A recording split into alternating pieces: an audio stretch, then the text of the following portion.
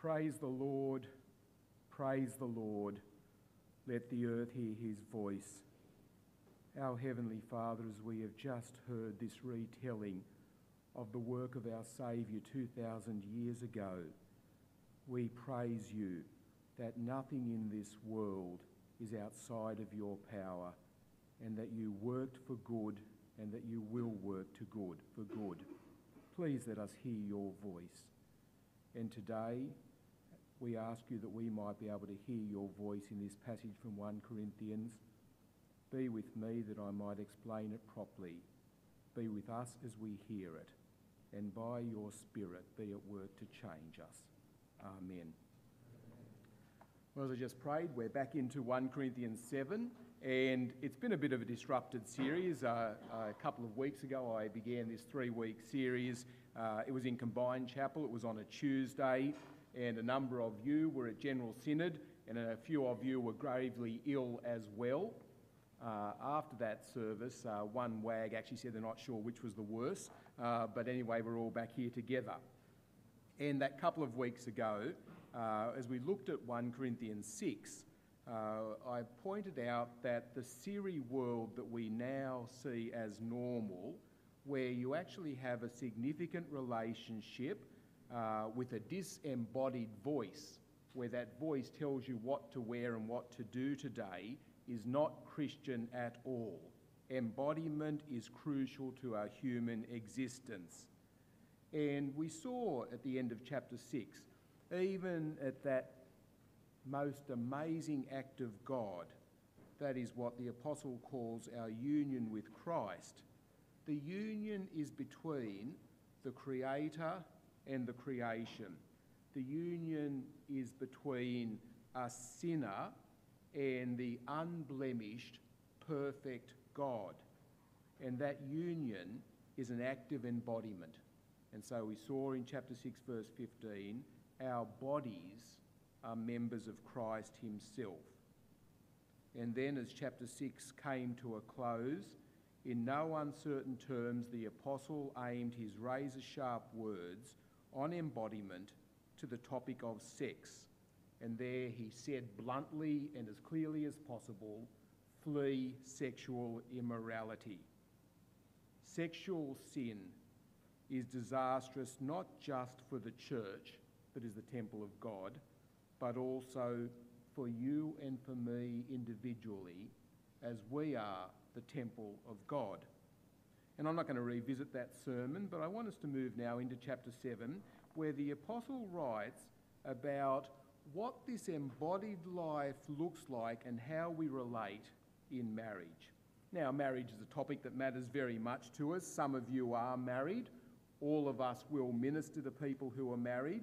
And marriage gets so little attention and we get so little help from our world because we get such conflicting advice on it.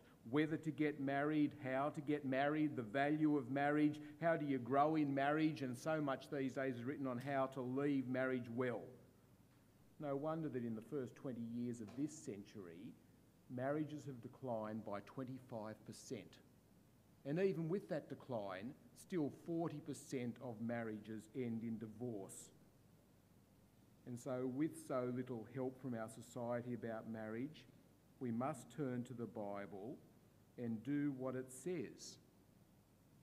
But even as Christians turn to the Bible to do what it says about marriage, we read that divorce rates are only slightly better amongst Christians than for the rest of society. And you ask yourself the question, are we not reading the Bible? Are we not paying attention to it? And are we not applying it properly? And so I want to explore that with you today. And I want to begin in exploring that question by asking you to be in the shoes of a friend of mine and to think about what you would do if you were in his shoes.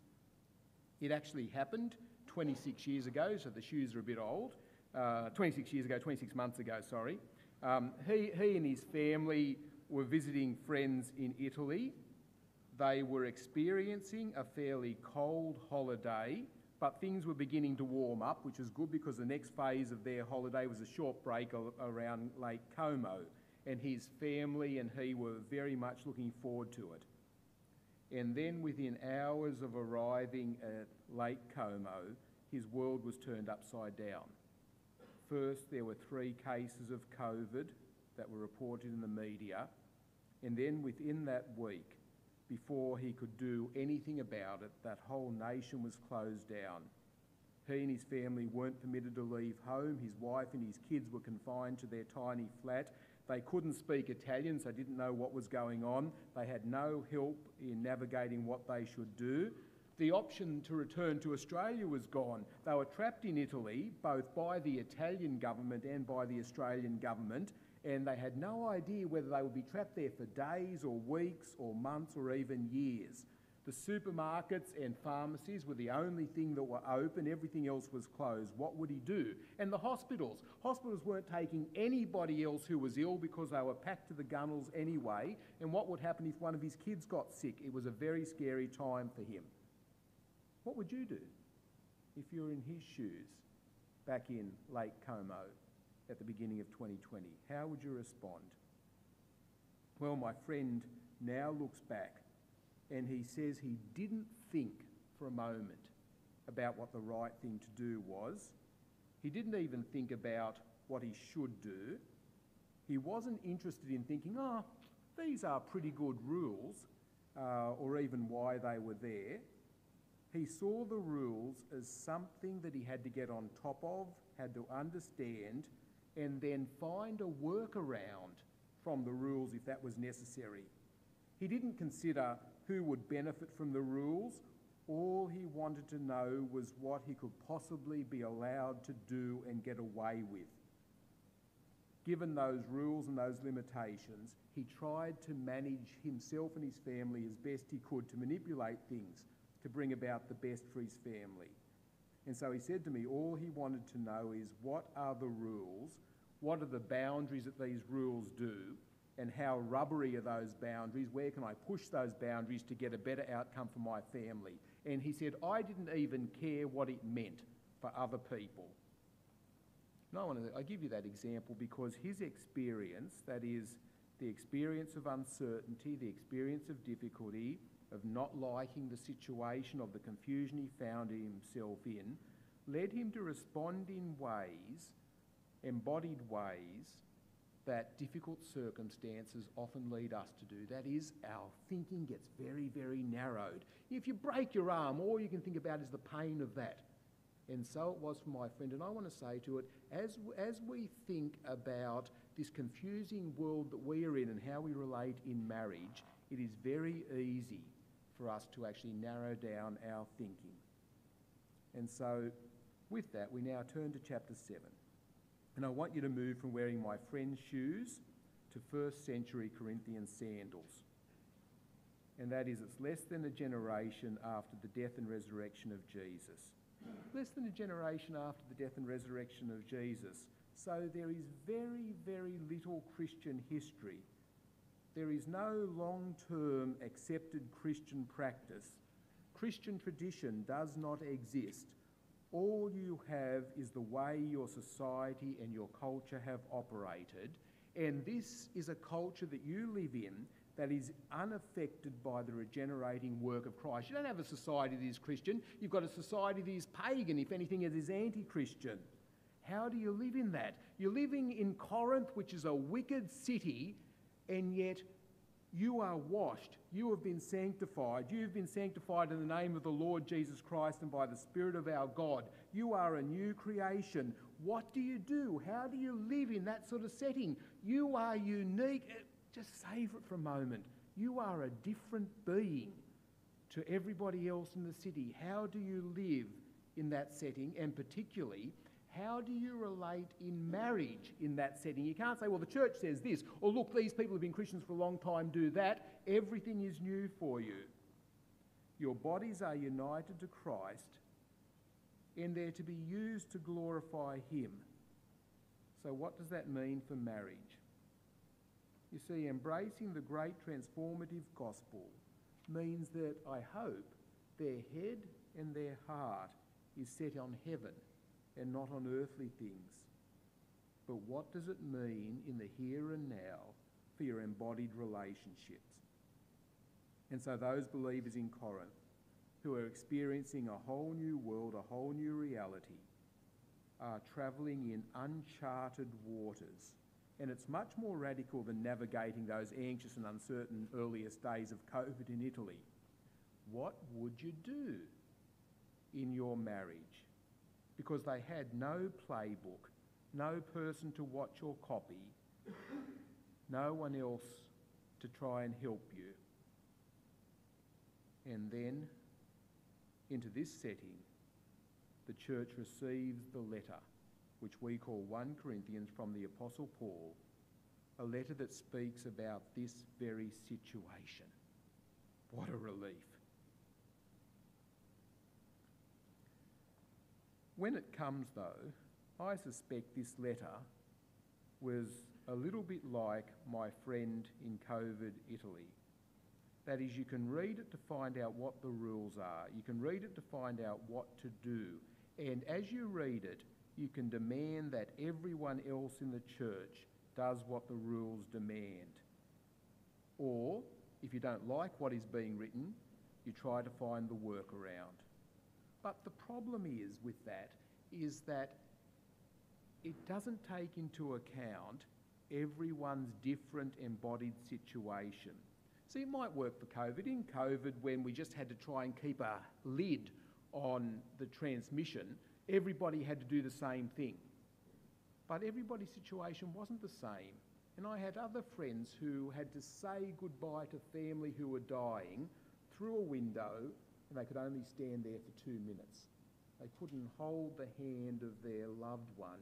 And it doesn't take into account the different situations that people are in. So what I want to say to us this morning is we must pay attention to the rules, because the rules that God gives are good. But don't think it is only rules. God gives us our embodiment, and we are in different situations and in different circumstances and in different sets of relationships, and you need to pay attention to that, and that is what the apostle is going to speak of today. And I know here today, even though a number of people are absent, there's a variety of relationships. Some of you are single and happily single. Some of you are single and unhappily single. Some of you, for all sorts of honourable and noble reasons, have decided to abstain from marriage. Some of you are married and are happily married. And some of you are married and desperately striving to improve your marriage. And here the apostle gives advice and gives rules about how to function in marriage, but those rules can help us to understand how we live in our embodied relationships, whatever they might be. So your particular situation might not be covered by the apostle's words, but what he does is gives us ways of understanding how we relate in any of our embodied relationships. So I want to quickly remind us of what Paul says here about what we must do if we are married, and then step back and see what the principles are. So let's just work through these first few verses of chapter 7 together. Verse 1. Now for the matters that you wrote about. It's good for a man not to have sexual relations with a woman. From that you can see the sorts of things that are going on in the Corinthian church. What should we do about sex, is their question. They're probably saying something like, look, given all of this immorality that is going on around us, it's easiest and good for a man not to have sex. And of course the assumption here in this verse is that it's sex with a woman, with his wife. And you can see that reasoning. With so much immorality, let's put up a wall. Let's prevent immorality. Let's abstain from sex. But verse 2, but since sexual immorality is occurring, each man should have sexual relations with his own wife, and each woman with her own husband. Yeah, that's right, there is sexual immorality, but the answer is not abstinence. Abstinence doesn't always work. It actually promotes, sometimes, sexual immorality. So the first thing that Paul commands married people here is to have sex, but to have sex with only your own wife. And in fact, it is not just one-way traffic. Wives are to have sex with their own husband. You see, sex is not just about bodily gratification. It's for the context of relationships of married relationships. It's to be shared, and it's to be shared with your spouse. And this pleasurable act of embodiment, so in a world that is so full of sexual immorality, helps people to be pure. That is, the temple of the Lord might be pure. That's why they are to engage in sex. And notice that the marriage relationship is not about you, and not even about your need for sex to stay free from sexual immorality.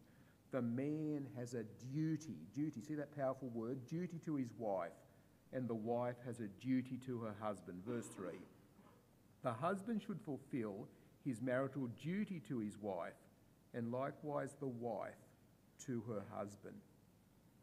Your embodiment, you have a duty to use that for the sake, for the benefit, for the blessing of your wife.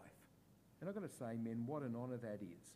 It lifts sex from merely the fulfilment of those bodily urges to serving another person. And you say, well, what does that duty look like? Verse 4.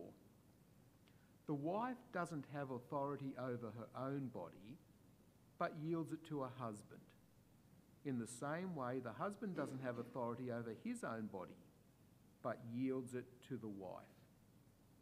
Duty is not about demanding from another person.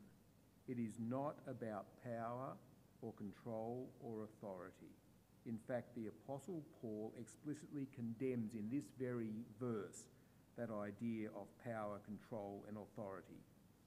The duty you have is to yield, to willingly and freely give up. It's not about power, but about service. It's not about demand, but about benefiting the other. And men, I hope I don't need to say it, but that means I must say it. Make sure you read the whole of verse 4. Yes, your wife has a duty to you. Your wife serves you. But in the same way, you are to use your body to serve your wife. She owns you. And so here, in the act of sex, there is absolute equality. Our sinful world, for both men and women, take the wonderful blessing of sex and they weaponise it so that sex can so easily lead to intimate partner violence, and it occurs even in Christian marriage. Violence and abuse of sex. The abuse by demanding sex, the abuse by withholding sex is a terrible thing. It's an arrogant demand, or it's a contriving and abusing power so that you might control another person. You do not have authority over your body. It's your partner's body. Your body is your partner's body, and her body is yours too. You belong to each other. And so Paul says, make sure you don't deprive each other of sex. Your job is to use your body to seek the pleasure of your partner, not your own pleasure. And so, brothers, be very, very thoughtful. But having said that, it's not all about rules either. If that were the case, the chapter would end here and Paul would stop speaking. Because he says, while you make sure you have sex so that you might not go down the pathway of sexual immorality, there are times where it is right to abstain from sex. Obviously, you must abstain from sex, all sex outside of marriage, but even within marriage, there are times where it is right to abstain from sex. And so as you read verses 1 to 4, you also need to read verses 5 and 6. Don't deprive each other, except perhaps by mutual consent and for a time, so that you might devote yourselves to prayer. Then come together again so that Satan will not tempt you because of your lack of self-control. And I say this as a concession, not as a command. So there are times where you abstain, but you abstain by agreeing to abstain.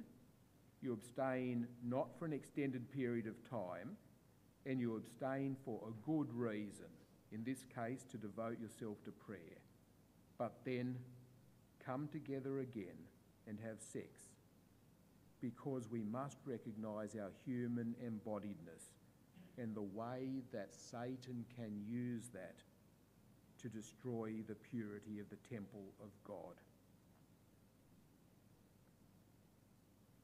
So, some conclusions about marriage that we can take into all of our relationships. Firstly, marriage is for the other's benefit.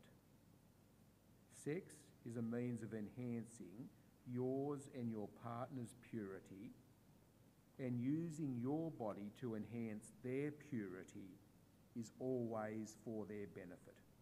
And so in our embodied relationships, we need to learn from this. Our relationships, while every one of our relationships is a blessing for us, they are given by God for the benefit of the other person.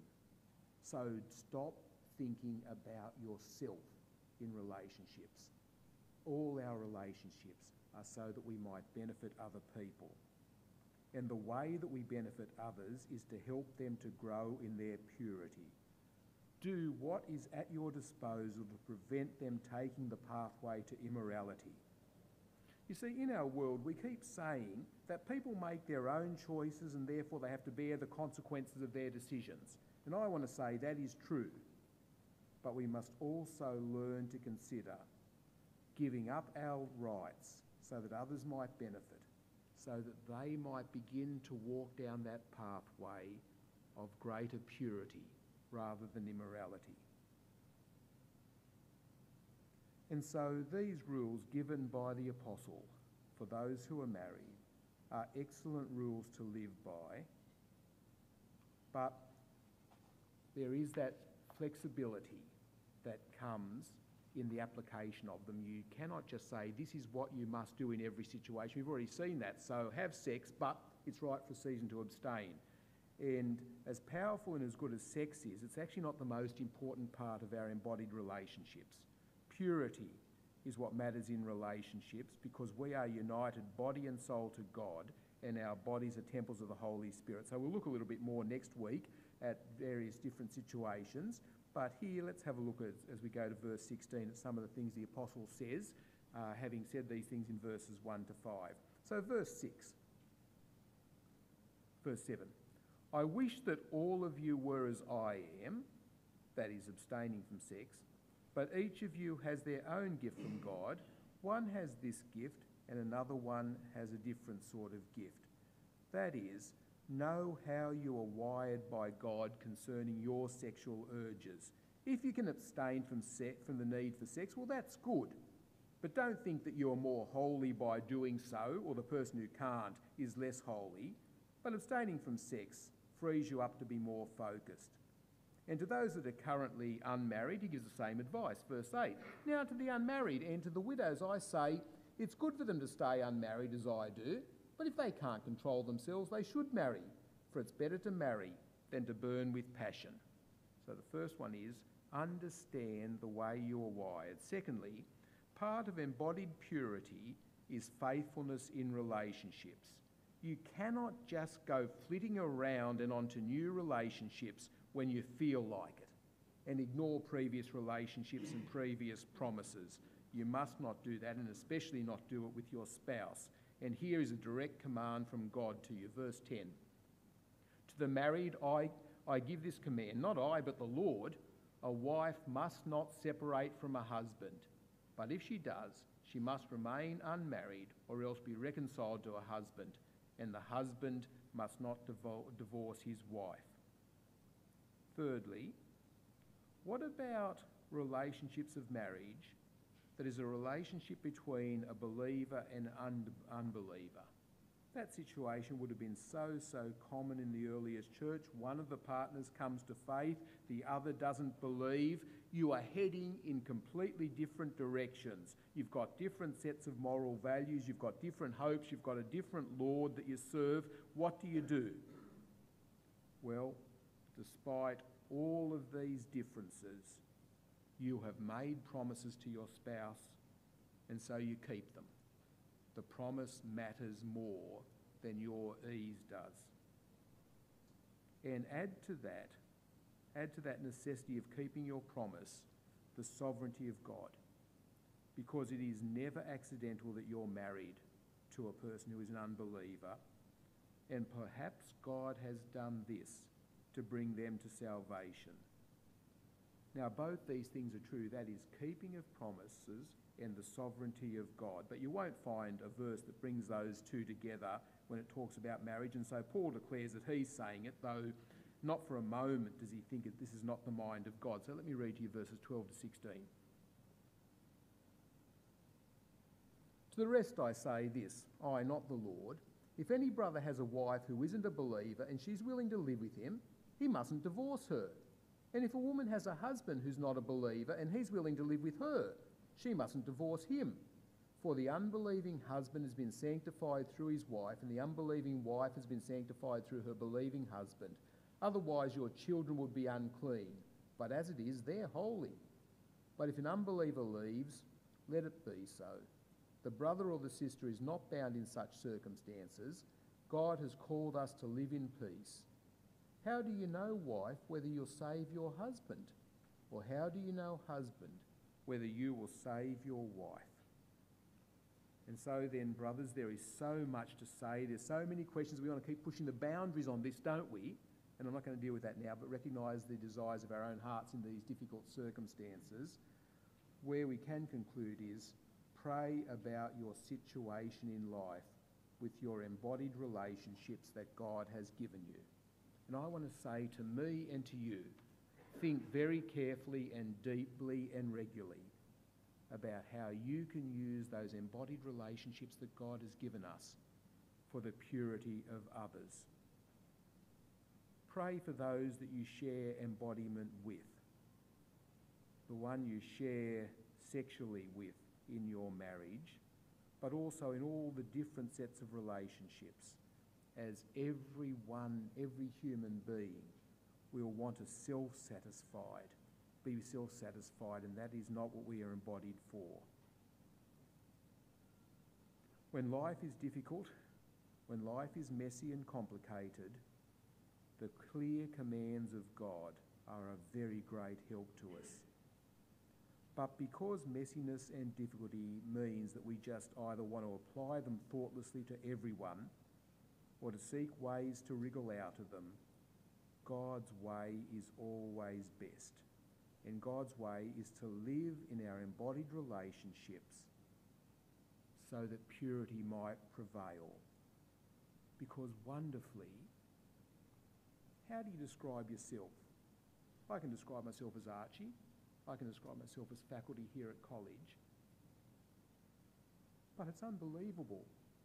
You and I are described as temples of the Holy Spirit. There is no greater title that can be given than that to an embodied being, is it? Temple of the Holy Spirit. Ensure the temple remains pure. And let our temples under God's good hand be like the Jerusalem temple and the temple that walked amongst men, to be used to provide blessings that come to everybody who comes near. Let's pray. Our Lord God, in all of our circumstances of life, we ask you that we might be granted wisdom to not walk down the pathway of immorality.